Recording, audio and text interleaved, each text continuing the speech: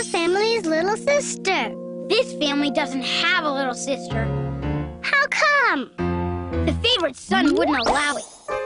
Little sisters are too much of a pain. Then one fine day, the favorite son returned home from a terrific day of being the best at everything in school, including phonics, and found that his family was gone. Mom, Dad, older brother, older sister. He called and called, but no one answered. It was then that the three village simpletons passed the house. Hey, simpletons, do you know what's happened to my family? Well, isn't it obvious? They're gone. I know they're gone, but where? Away would be my guess.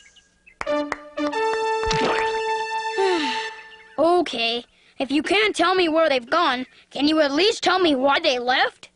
Oh, that's simple. But it's a story that warrants a bit of build-up. They left because of the monster. The monster? Yes. While you were gone, the monster returned. And since you weren't here to protect them, they were forced to flee. Afraid to return as long as the monster's presence loomed over the land. I can't believe they left without even saying goodbye. Oh, your mother did ask us to give you this. We're off. Let's get it in gear, simpletons.